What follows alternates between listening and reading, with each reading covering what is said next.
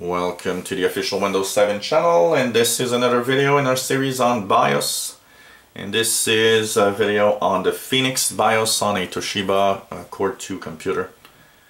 Here we have a section called Others and three options available there on the Others.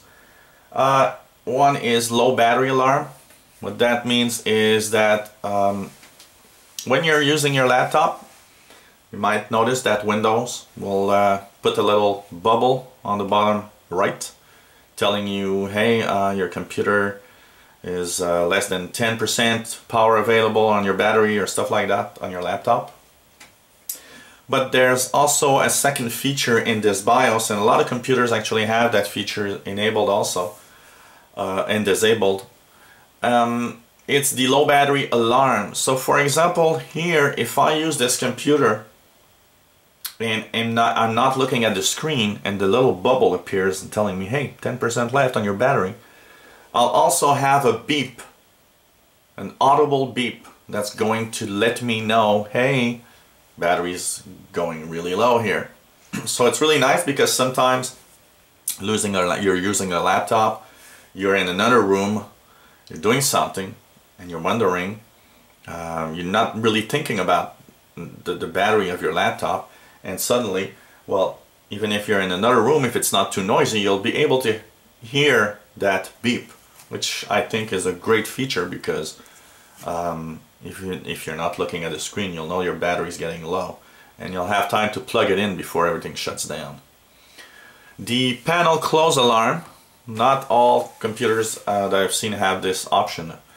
This is simply a little alarm that lets you know when your LCD cover is closed or open. So if you enable this, when the cover is closed, it beeps to let you know that your computer's LCD cover is closed. And I'm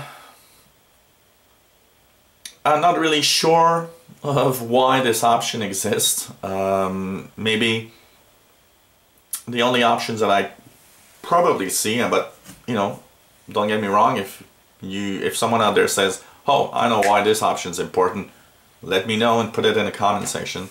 The only thing I could see about this is if your laptop's out of sight, someone's trying to take it and go away with it, most of the time they're gonna want to really, close the LCD screen, or if you want to know if someone else has closed your LCD screen.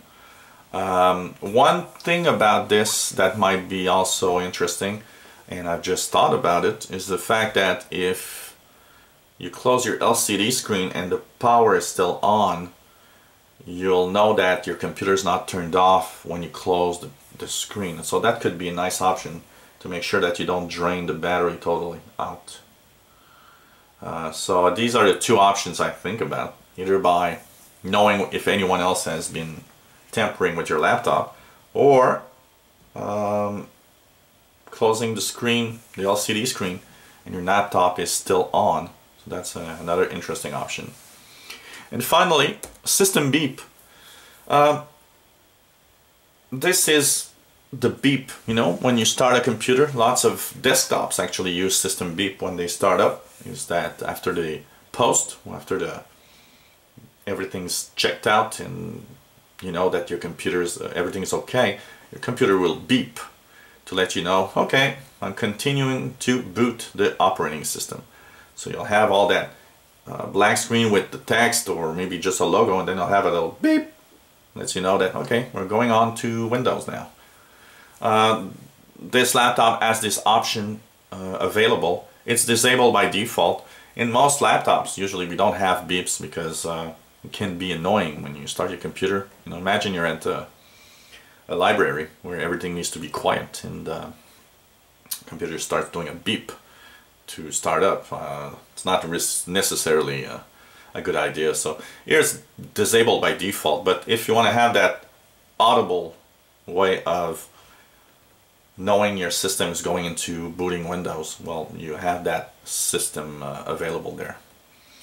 So this was the little three options on this other screen. If you enjoyed this series on the BIOS or on any other things about Windows 7, let us know and subscribe to our channel. You'll be informed when new videos are online.